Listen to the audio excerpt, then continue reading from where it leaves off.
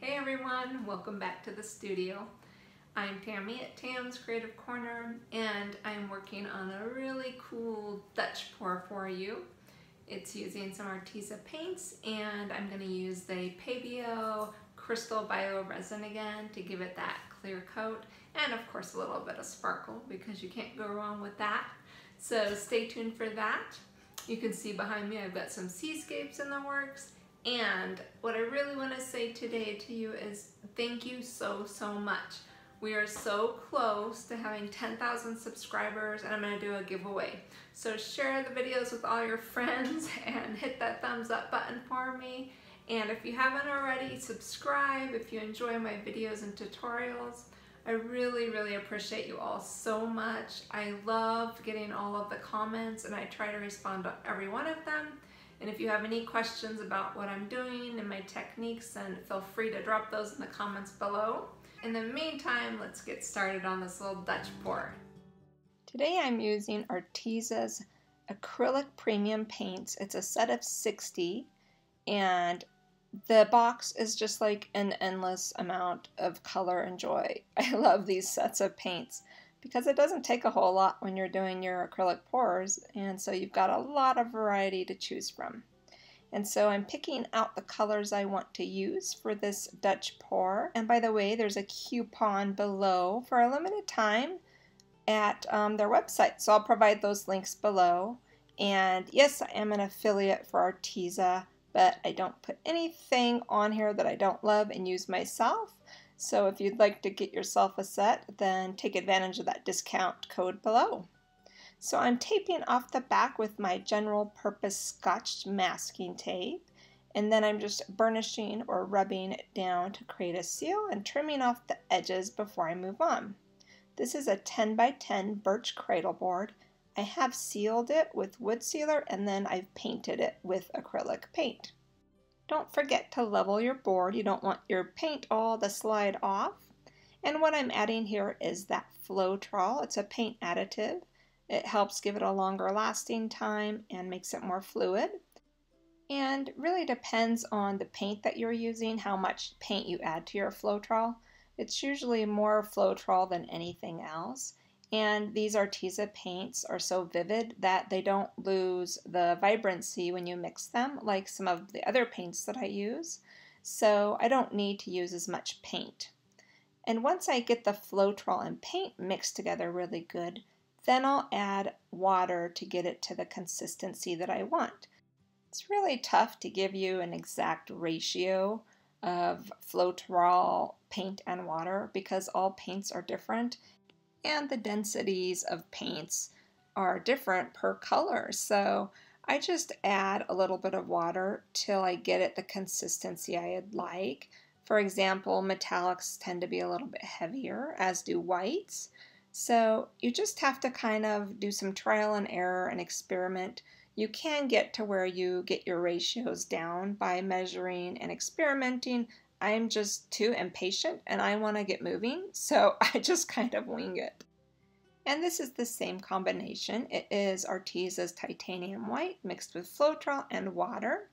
And then I pour it over my board to give it that base coat, popping all of those bubbles that have occurred with my little culinary torch. And I thought I would do a different pattern than I normally do. Normally I go across the board diagonally, and this time I thought I would just layer my colors in the middle. And so there's no rhyme or reason. I just try to decide which colors I think would look best blended next to each other. And then I just go from there and experiment right along with the rest of you.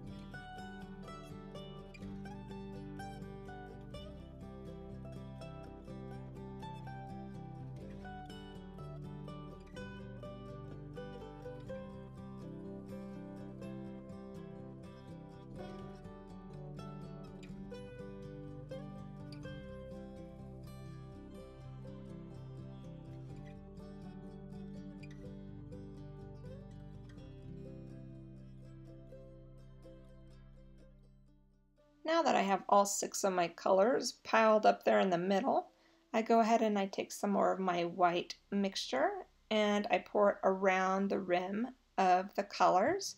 Then I drizzle a little bit over the center and begin blowing it out with my little travel-sized hairdryer.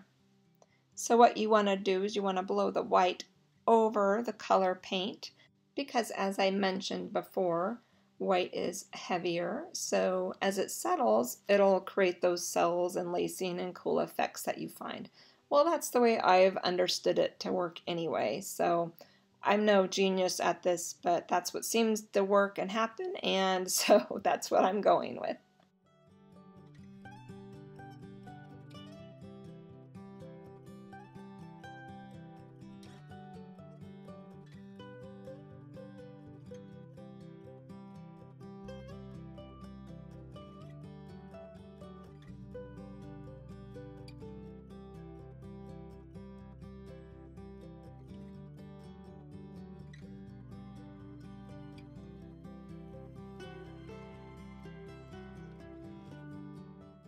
Now I'm taking a sundae-sized straw and I'm just trying to blow out and see if I can reveal any of that color that's underneath the white.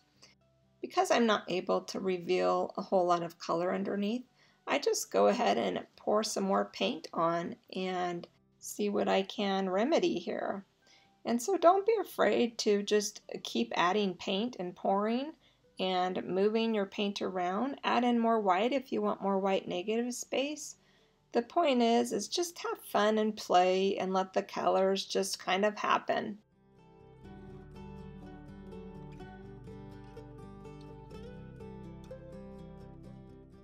Because I know that I'm going to add sparkle and resin, that's also something that's running through my mind when I'm creating these pieces. I'm not looking at it as a finished product at this point. I'm actually looking at the potential it could be. So keep that in mind too.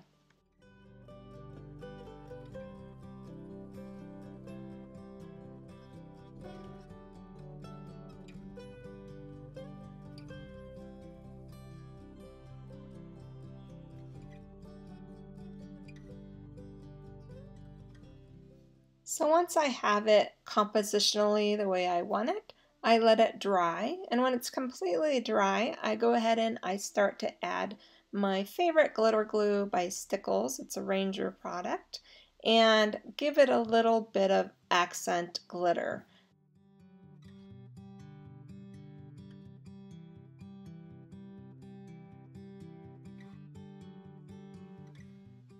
And once that is completely dry, I move on and add that lustrous resin top coat. And today I'm using Pabio. It's a crystal bio resin, and it's a 2-to-1 mixing ratio, which is why these TCP ratio measuring cups are amazing. Takes the brain damage out of figuring out how much to pour. And I mix that up really good for about 5 minutes before pouring it over my board. I like to coat my entire top, and I also like to run my hands along the sides and cover those with resin too, just to seal in the paint. And once I'm done spreading it out, I take my little culinary torch and release all those bubbles and then cover it up and let it cure.